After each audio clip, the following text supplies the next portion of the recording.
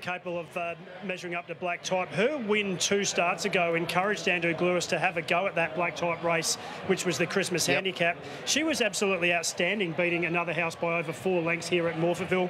She tends to go well here, and she really improved at her second race prep after her first prep.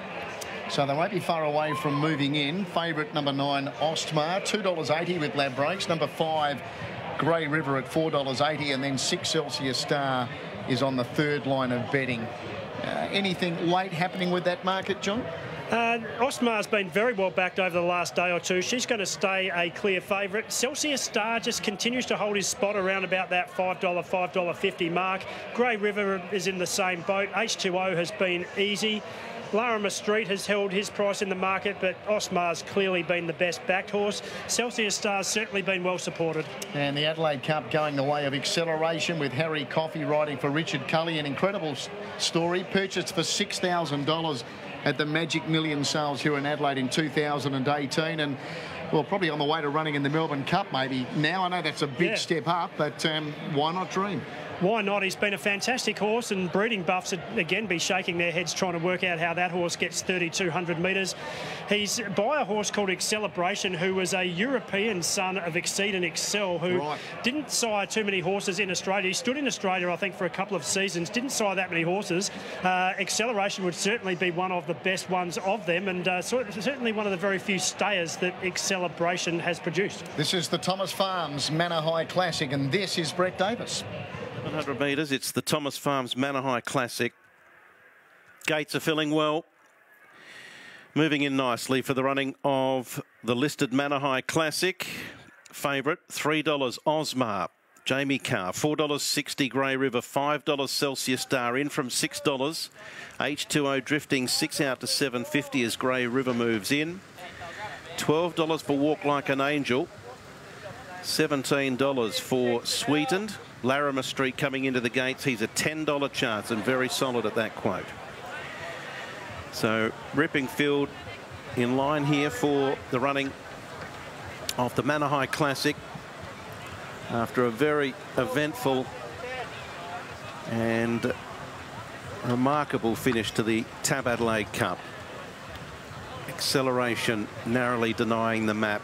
Skelm, and quite incredible that a maid was able to run fourth. Now Storm Voyager comes into the gates, the light goes on, and we're set for the Manihi Classic. Austmarr just a fractional favourite. Stand by, gates open, they're off. Austmarr jumped well, so did Grey River, and H2O's powering up on the rail. Austmarr with good speed from Grey River. H2O into third. Celsius Star, and then struck by. They're going really fast here. Walk Like an Angel's 2 lengths back with Larimer Street. Storm Voyager.